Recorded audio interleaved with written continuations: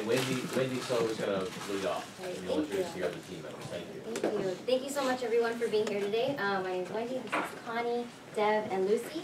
And our project is an analysis of San Jose's Community Service Officer, or CSO program. And we'll talk a little bit more about what that is. But we had the opportunity of working with Mayor Lucardo's office on a study looking at how exactly CSOs are utilized statewide in California. And we are really excited to be sharing our findings with you today. So to give you a brief overview, I'm going to talk a little bit about community service officers, who they are, what they do exactly, what the current CSO program is in San Jose, which started just recently in 2014, and what the politics is surrounding the program. Connie will then talk a little bit about our research questions and our data methodology, a core component of which is a survey that we distributed statewide to different police departments, asking them how they use their CSOs. Deb will share some of our research findings from that survey, and Lucy will close with a couple of implications and what this exactly means for San Jose, which is currently considering expanding its CSO program, or actually in the process of expanding its CSO program.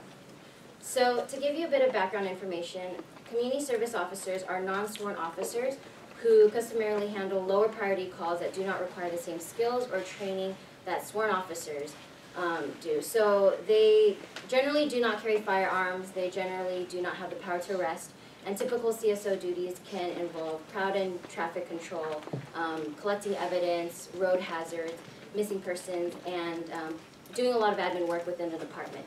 And objectives of CSO programs are, one, to free up sworn officers to answer to higher priority calls, because CSOs will typically address lower priority calls, and two, to build relationships between police departments and communities, because since the 1960s, a lot of social unrest has led police departments to hire more civilian officers to refamiliarize communities with police departments. So CSOs are called different things in different cities, but for the purposes of this presentation, we're just going to refer to them as CSOs. In San Jose, the CSO program emerged as a response to a declining and overworked police force. In 2010, the city auditor had recommended CSOs be hired as a way to fill in staffing gaps. And so the program was rolled out in 2014 with 24 CSOs to assist sworn officers with lower priority calls answering to burglaries, theft, missing persons and road hazards, and crowd control. And so CSOs, here's a picture of a CSO. This is probably the vehicle that you saw, Joe. But they ride in white city vehicles, and they don't wear the traditional police uniform, but a light blue shirt. They undergo a 5-week training where they learn about a range of topics from criminal law investigation to CPR and first aid. And in San Jose, they do not issue parking or traffic citations, whereas in other cities, other CSOs do in those cities. And they do not carry firearms, and they have to call sworn officers if situations escalate. CSOs are currently drawn from a central pool, and what that means is that they are part of the San Jose Police Department's Communication Division, which provides 24-hour services for emergencies. And so there are not enough of CSOs to be embedded in different divisions within the department, and Lucy and Deb will talk more about that. So a lot of different divisions within the department draw from this central pool, and that makes CSOs more of a multi-purpose staff for the department. And in 2015, $3 million was approved to hire 24 additional CSOs, so a twofold increase, and that they're currently in the hiring process for that. So the expansion of the CSO program is particularly contentious. We've listed a whole bunch of stakeholders here who are interested in this expansion, and the top one being our client. But it's particularly contentious because of budget restraints. As you can see on this chart here, the number of sworn officers hired from 2005 to 2015 decreased from about 1,400 to 1,000, primarily due to city-wide budget cuts. And so Mayor Lucardo, for instance, believes that CSOs will be beneficial and cost-effective, whereas the POA, or Police Officers Association, the Union for Sworn Officers, thinks otherwise, and thinks actually that CSOs will pose a threat of mission creep, or this idea of encroaching on sworn officers' duties and responsibilities. So to inform all of these stakeholders, we have pursued a study looking at how CSOs are utilized statewide, the methodology of which Connie will now go over. So Wendy already gave you a little bit of background of CSOs and in San Jose, so that targets our first question: what are the duties of CSOs and sworn officers in San Jose, and how do these duties compare to those in other cities? Secondly, we wanted to look at how cities across California design and implement their CSO program, and how do these programs fit within each city's jurisdiction, or each jurisdiction's police department. Lastly, we wanted to look at what factors contribute to the success of a CSO program in other California cities, and then bring it to San Jose. Like, what alterations might San Jose do to their CSO program in order to benefit their program and based on the common practices in other California cities. So in order to do this, we conducted two main methodologies. And first we wanted to look, before looking at these two, we wanted to look at literature review and see what other studies have been done around CSOs, but we haven't found anything yet. So this is the forefront of CSO datas and all that stuff. So we're really excited to share with you what we found in our survey and follow-up interviews. We conducted a statewide survey to observe CSO trends in police departments and compare statistics and bring it to San Jose. Secondly, after doing this follow-up, doing the survey and looking at the survey results, we conducted follow-up interviews, and this supplemented our survey data. Secondly, we looked at dispatch response data that was given to us by the city of San Jose. And what this dispatch response data was is essentially it's an aggregate number. It aggregated the number and type of dispatch calls San Jose CSOs and sworn police officers currently respond to. So jumping into the first method that we used, the survey. The survey was the comprehensive bulk of what we were trying to, what would answer our survey research questions. And in order to complete the survey, we conducted initial interviews with CSO experts and police departments. And after conducting these interviews, we figured out which best questions would answer our research questions. And so we drafted and finalized a survey in consultation with the mayor's office, Stanford survey experts, and the National City Police Chief.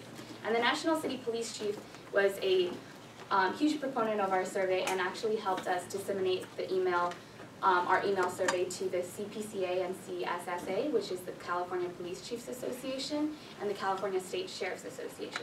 So our survey went to every single police department and sheriff's office all across California.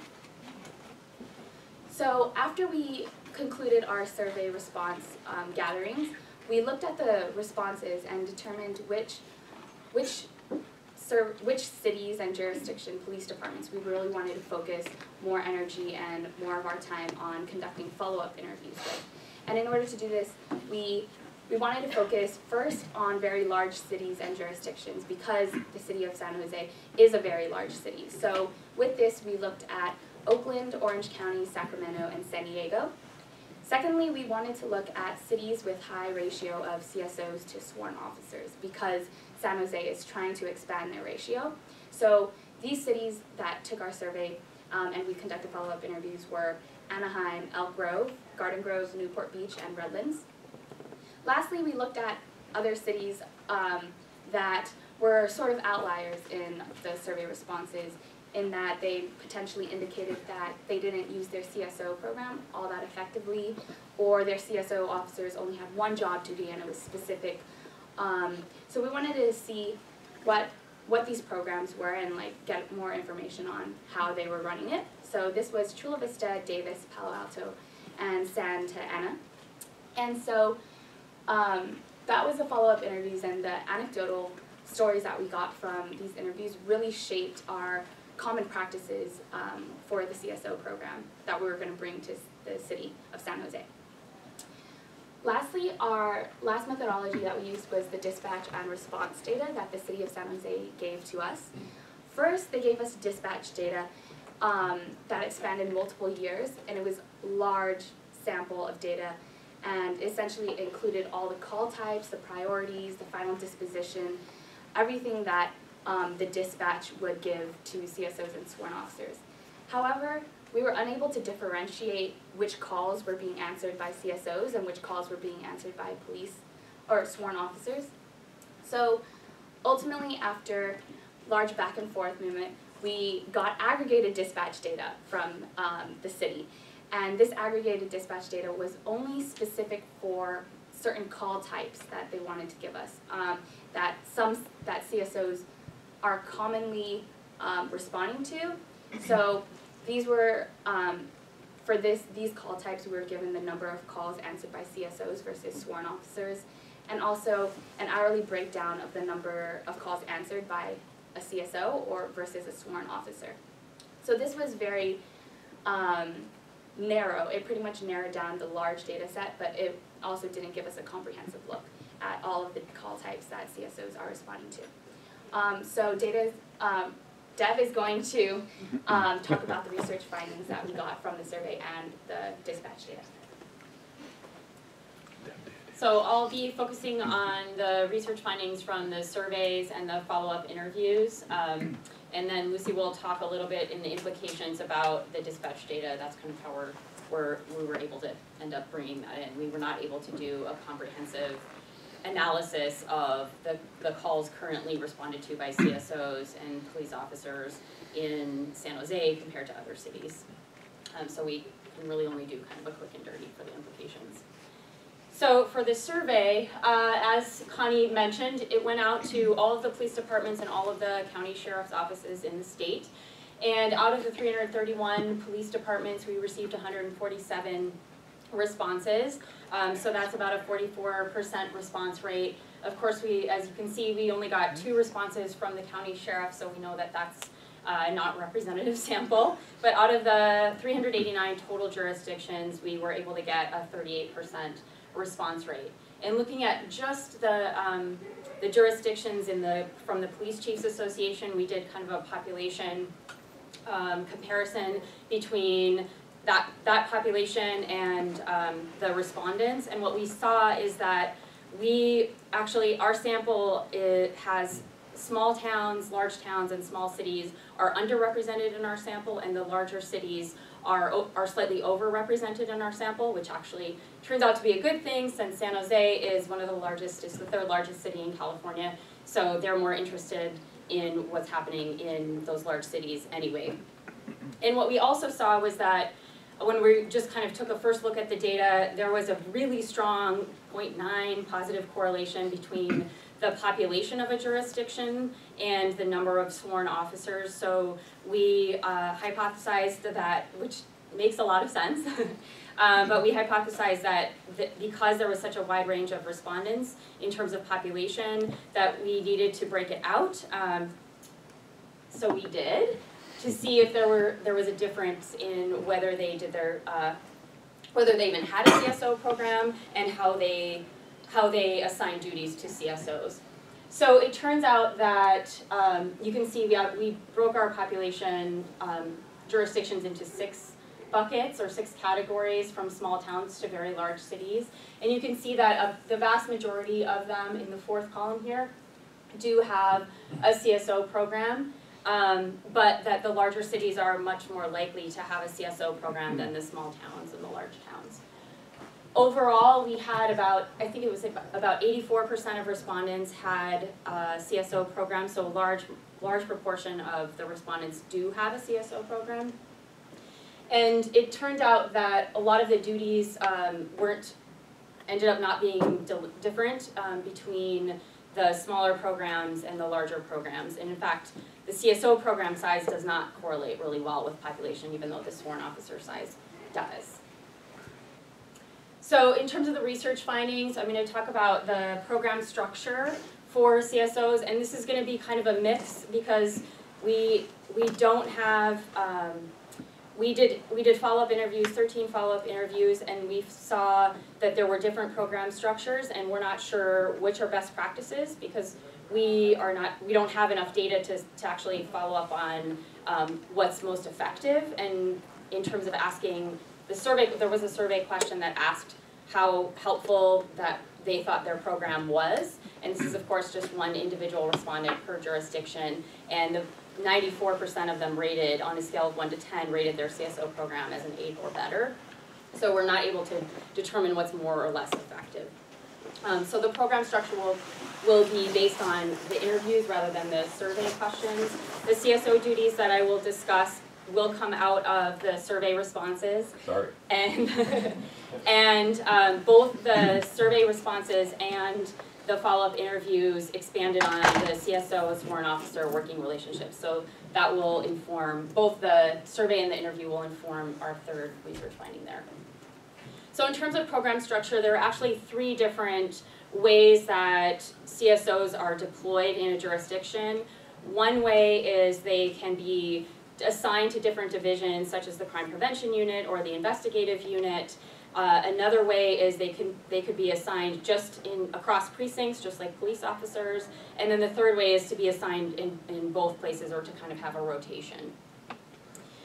What we heard from the interviewees is that they liked whatever their particular structure was, because it allowed the CSOs to develop expertise in either specific divisions, specific fields, or in specific areas of their city, if it was a large city. And they felt that this expertise increased the efficiency and the effectiveness of the workforce, and also improved the working relationships between the CSOs and the police officers, because they were having repeated interactions on a daily basis, as opposed to the way that San Jose does it, being deployed from a central pool. They actually don't have a lot of interaction with individual police officers, at least not repeated interactions. We also found that some departments said that whether they designed it that way or whether it just happened, that a lot of times CSOs would move out of the CSO program and actually apply for higher paid civilian positions within their department, or there were both those that moved into civilian positions, and then also those that went to the police academy and then became a sworn officer. This is helpful for a police department because it cuts down on their recruiting costs and some of their training costs, because the CSOs have already been trained and working in that department. So what we have here are the duties that we got from our survey responses. This is just the top 10. We asked about, I think, 18 duties or so. And what you can see in the blue bars are the percentage of jurisdictions that said they assigned CSOs to that particular duty. And then the red bar are the percentage of jurisdictions that have CSO programs that assign police officers to that specific duty. So all the way on your left is administrative and clerical work.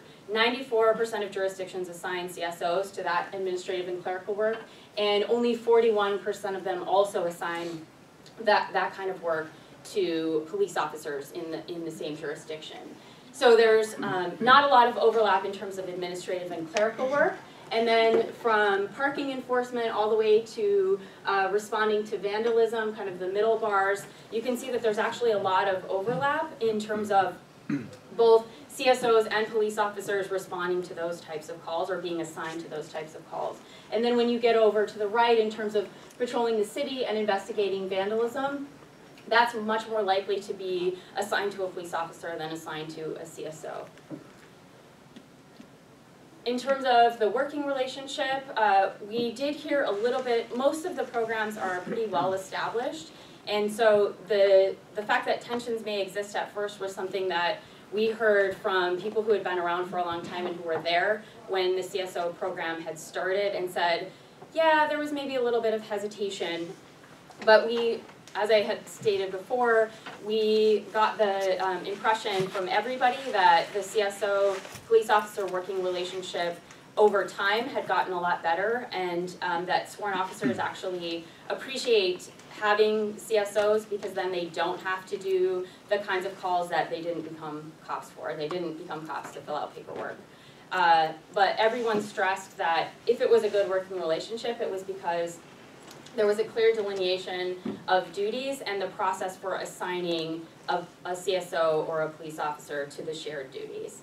We did find that there were, most CSOs belong to a collective bargaining unit, and only 29% of those belong to the same unit as sworn officers, which some of those mentioned that they thought it helped align the interest and alleviate some of the concerns between the working relationship between CSOs and sworn officers.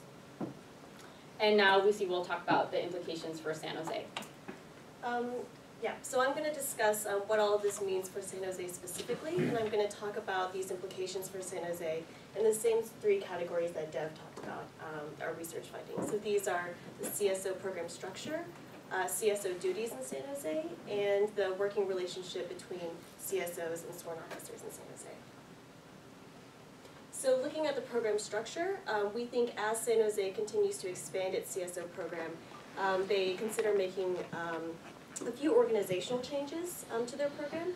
So the first is dispersing or embedding CSOs in different divisions, both by subject area, so in their investigative unit, in their crime prevention unit, and also in geographically within different precincts.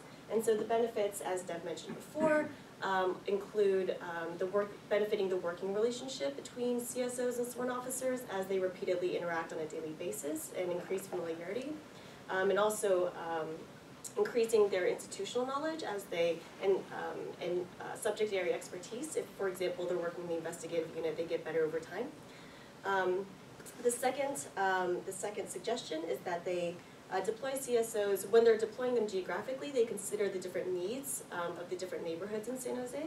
So some neighborhoods have higher incidences of quality of life calls. So these might be, for example, property crimes or nuisance complaints. And these are areas where they can deploy more CSOs. So that way in areas with higher violent crime levels, or priority 1 or 2 calls, so for example, armed robbery or those kinds of things, they can free up sworn officer resources to focus their efforts in these areas. The third area is expanding CSO working hours. So currently we found that based on the dispatch data, CSOs in San Jose are currently underutilized between 7 p.m. and 7 a.m.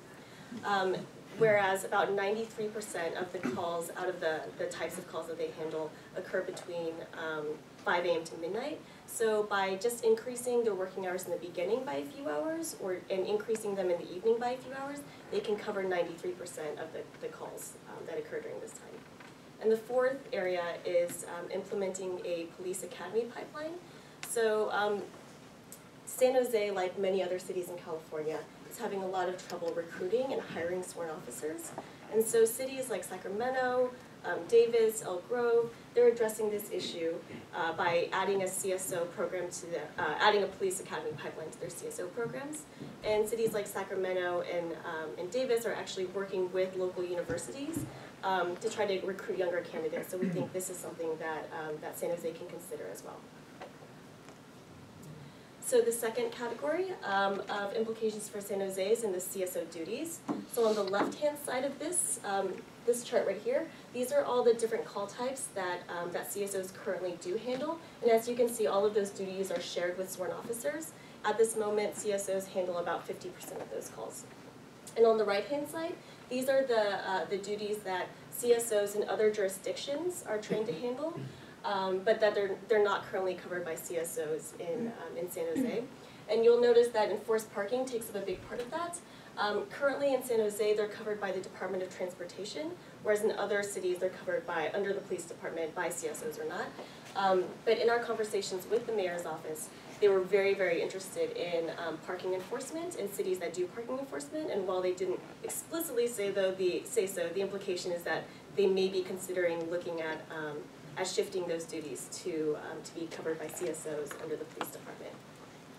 And so out of all these possible duties, if these possible duties, these are cover the January to September 2015 timeline that Connie mentioned before.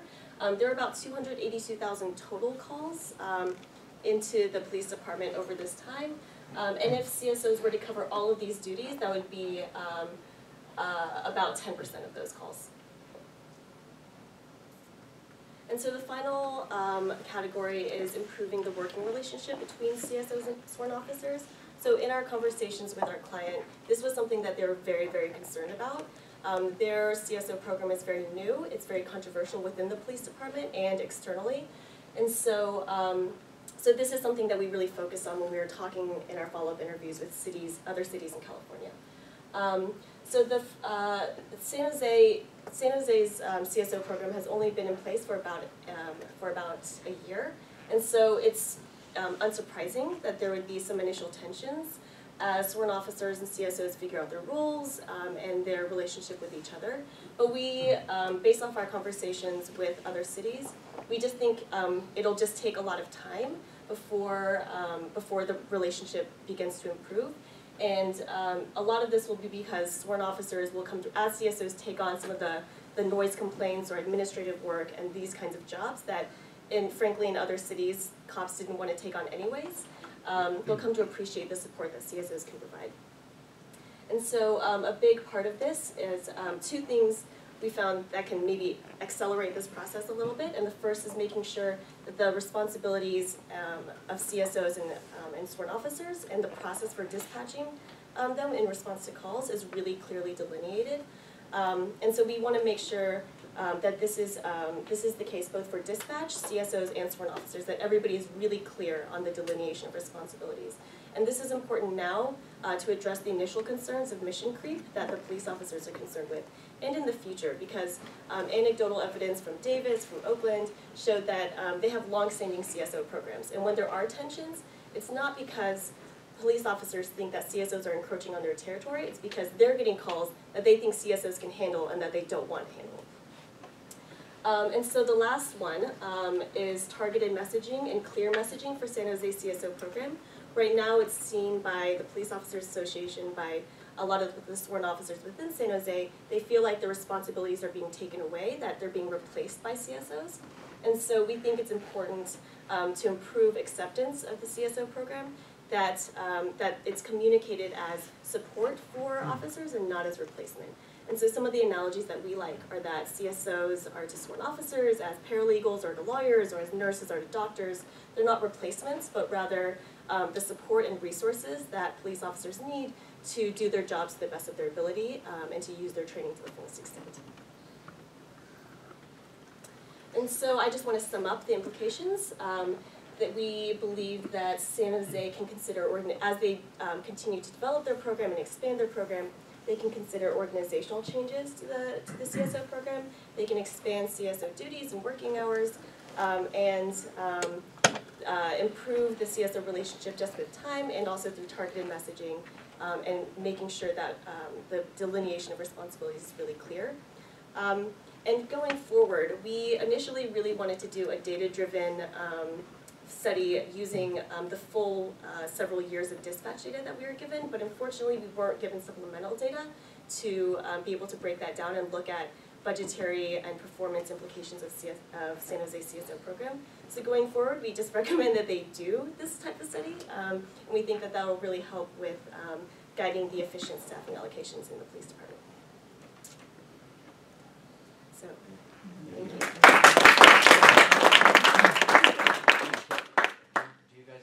Lead off with a question. So, because we talked about this the other day, and it sounds like you've come to a more firm conclusion. Is this really about parking? Yeah. Is that because the initial direction for the mayor's office was huge. Yeah. It was broad. It was about cost effectiveness, and it sounds as though in the last week maybe you picked up something else that you think that this was about parking and or who does parking enforcement. And I guess that's one question. The second question is it because of the politics behind that? I know the mayor's trying to build a better relationship with the police officers union, so he'll anger someone else, but maybe he'll make friends with POA. I don't know what you think. I think that's definitely a possibility. They were very interested. So in every single conversation we had with them, they kept saying, well, CSOs in Palo Alto do parking enforcement. What do other cities do? And they kept saying parking enforcement, parking enforcement, parking enforcement. So we made sure to include that because some cities, there are a fair number of cities that have their CSOs doing parking enforcement. It turns out Palo Alto CSOs only do parking enforcement, so I don't think they're looking to move to that model because they already have DOT, Department of Transportation employees who literally just do parking enforcement, so that's basically the same thing. Whether or not they're trying to placate the police department by bringing parking enforcement underneath the PD umbrella, it's hard to say. They might be. Thanks. questions, yeah. I was curious if there was any thought in doing, kind of like looking at these outcomes of when you start incorporating the CSO and program into like a city, for example. Was there any thought in doing some form of difference in difference, for example, of looking at like what was crime before, what was crime after? Yeah, so that was our incorporated? initial Okay. thought, that we would try to do that, even though the San Jose program had only been around for about a year. Mhm. But we couldn't break down that data really. I guess I was And thinking there more. we did ask that question in the survey, just an opinion, do you think that crime reports have decreased over time since implementing your CSO program? And of course, it's just an opinion, but everybody said no. And in the follow-up interviews, not everybody, but I think the vast majority, it was over 80% said no. And then in the follow-up interviews, we asked about that, and they said, well, actually, people may be more likely to report now that they know that the report's gonna get taken. That's definitely the case on college campuses too, in like UC Davis or Sacramento State, that Sacramento State has like 78 CSOs on campus, and they have reported like reduced crime in like parking garages and whatnot, so it's very, in college campuses, it's a little different. Another benefit, or one of the main benefits, is also decreased response time. Without CSOs, when they're just sworn officers, they focus on the higher priority calls. Yeah. So with the lower priority calls, like property crimes, they don't respond to them at all, which has been the case with San Jose when they began decreasing the budget a few years ago, or they take a really long time to respond. So part of it is decreasing that response time, which I think 64% said that it decreased. I mean, again, this is not based off any data, this is just sort of based off the respondent's feeling, but that's something that we would have really liked to look at, but we've given data limitations that we were given. Also, your survey yield was awesome, like almost 50% response. Yeah. Police officers follow rules. Looks like the sheriff's Not office. It's so true. On the back of that question, if San Jose came to you 3 years ago, would you have recommended this program? That's a good question. I think, so the survey responses were overwhelmingly positive about how helpful the CSOs are. And again, it's just opinion, but they said it decreased response times. So yes, I think we would have. And I think we would have recommended that they organize their CSO program differently from the outset. So you recommend increasing hours from 5 a.m. to midnight for the CSO, channeling Bruce Kane. How much is this going to cost, and where would the money come from? And would it piss off the police officers? Right. Well, they're already, and they've already decided to expand their CSO program from 24 to 48. So they have more numbers of CSOs. So it's not necessarily that we're just, for example, CSOs might be pissed off that they're asked to work more hours for the same pay. But with the addition of CSOs, of the 24 additional CSOs, their shifts could be arranged differently. And I mean, to be quite frank, police officers are already unhappy with the presence of CSOs in the first place, which is why we have some measures to increase the working relationship. So in terms of increased costs, they've already decided to hire them. So we're just looking at how to allocate them maybe more effectively. And